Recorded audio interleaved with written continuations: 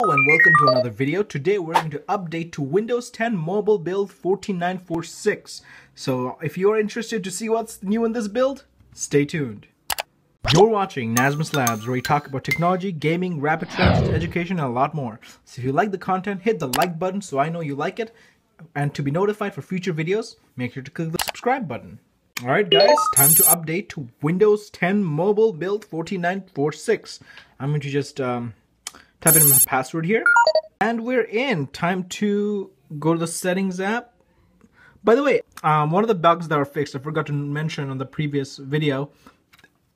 For several builds now, I could no longer swipe on the blank section of the action center to remove the action center, but now the shade goes away when you swipe in a blank section of the action center like that. So there you go. So that has been fixed, but in the previous build, I'm currently running build 14936.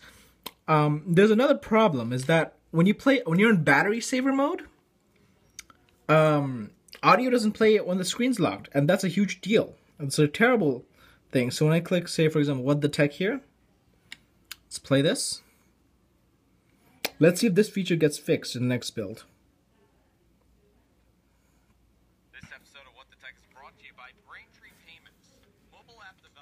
Complex, but integrating your payments no longer has to be. With So now I'm playing a podcast. From any device with just what I'm going to do is go to battery saver here. Andrew, and enter I've turned on battery center. Now let me show you what I mean. I'm going to turn the screen off.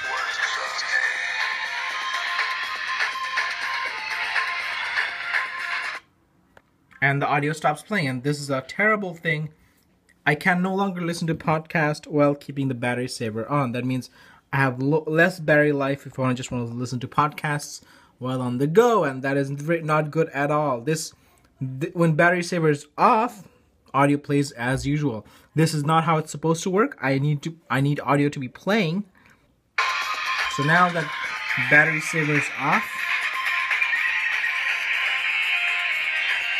audio plays as usual. I'm going to click more info. As you can see, we're on build 14936. There we go. As updated, last check yesterday at 1:08 a.m. Well,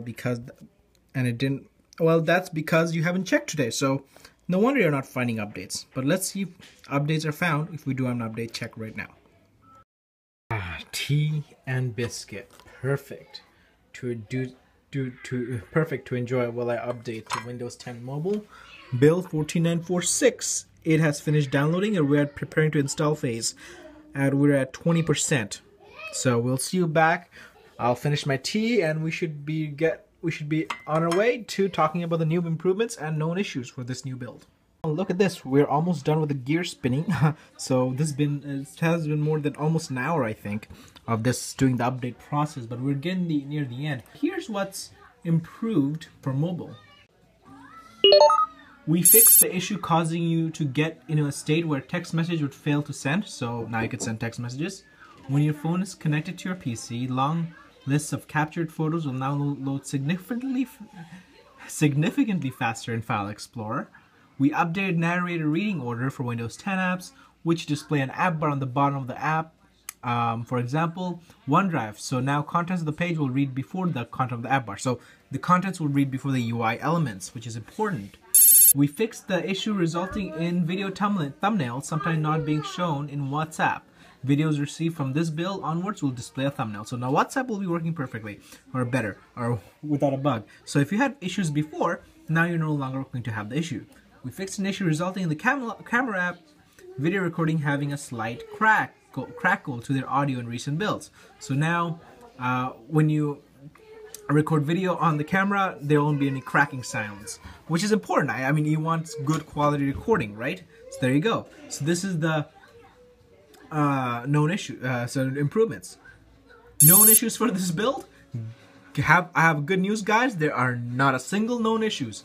There was an issue regarding speech. If we had speech packs installed, there were some issues, but that has been fixed in this build. So that was a problem of the previous build. So that has been fixed. Alright folks, the install phase is over. We're now migrating data. We're at step 1 of 7. Step 2 usually takes a long time. Step 1 is at 84%. This will go and finish very quickly. I think step 2 takes a long time to complete, but once this is complete, we should take a look at what's new in this build. See you then.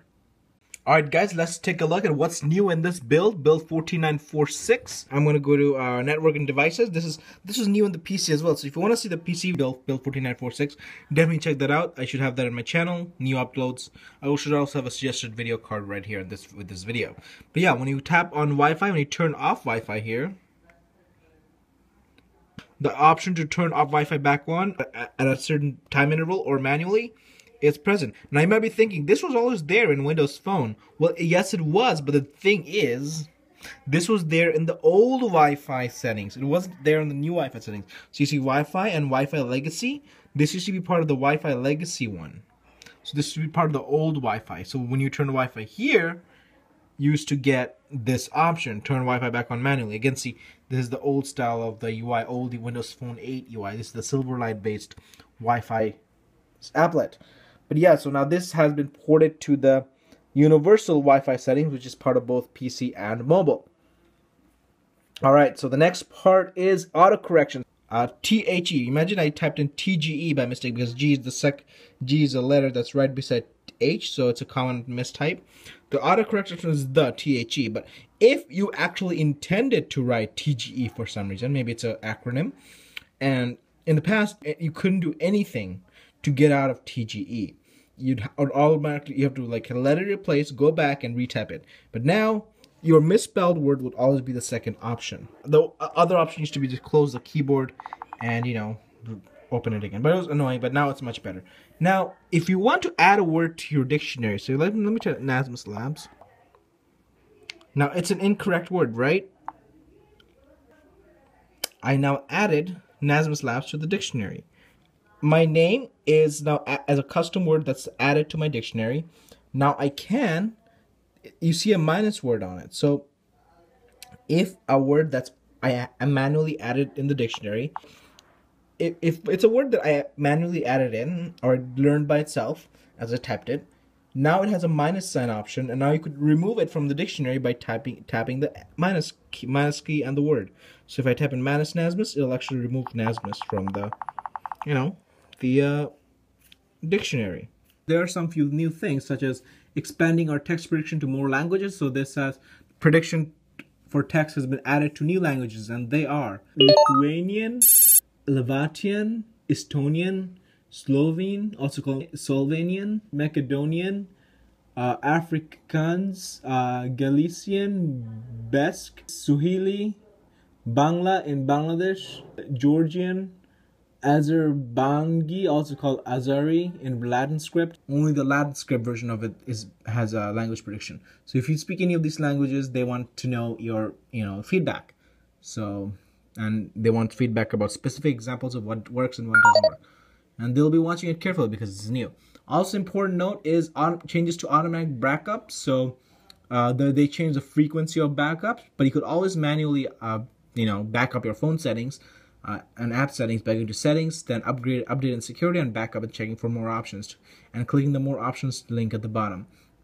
As always, it's good to go. So it's good to make sure that you back up your build, before you update. So let's go to update and security, backup, and more options.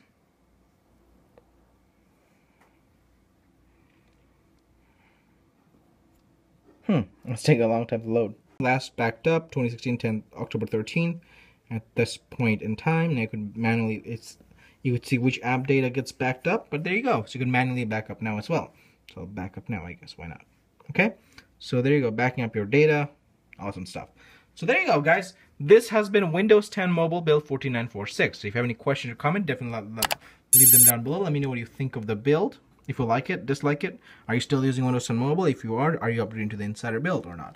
So let me know. I'll definitely like to learn what you think. And if you have any questions, definitely I would love to answer them. So yeah, have a good one, guys.